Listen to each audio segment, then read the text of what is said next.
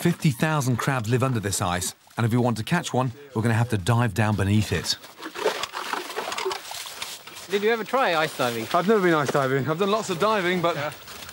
It's a special kind of diving, and you need special skills, but we will try now. Don't make the hole too small. I want to get out easy, just in case those fucking things are huge. Will we stay completely dry? Hopefully. Yeah. So I've never dived in a dry suit before. Bloody hell. Shit. Fuck. That's one leg. Yeah.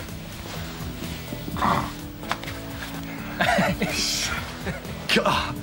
There's not gonna be any water getting there, is there? I feel like a big fucking condom. At least you're very safe. Oh, God. Bloody body condom.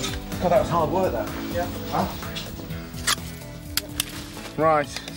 Ice diving can be extremely dangerous, as it's so easy to get disorientated in the freezing dark water. I'm shitting myself.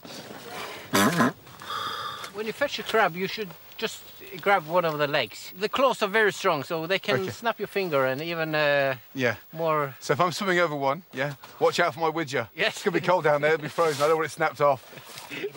Okay.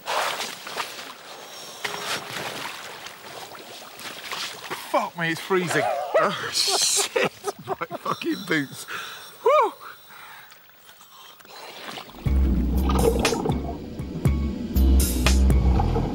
We could get hypothermia if we stay down too long, so we've got to be quick, but that's easier said than done. I can see the crabs, but I can't see the surface.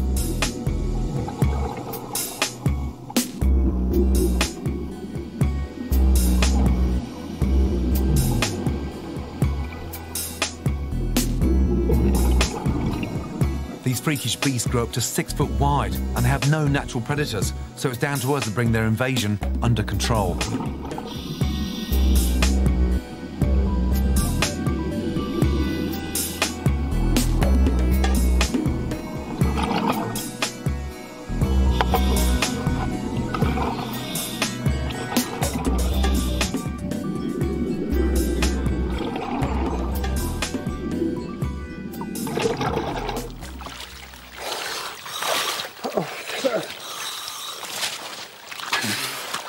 God.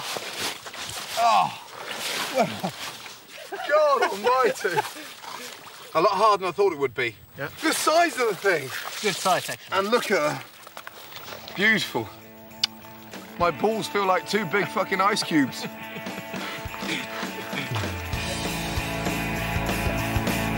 Lars has shown me how to catch a giant crab.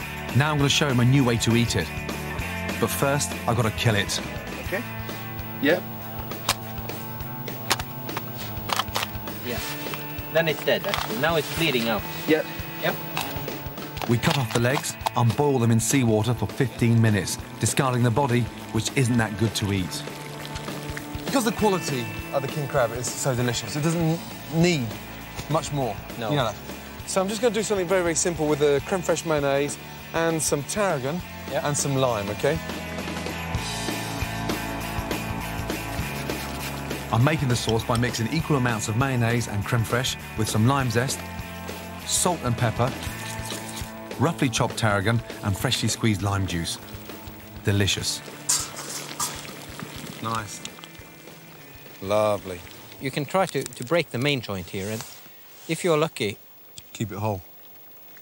the meat will come out like this. Lovely.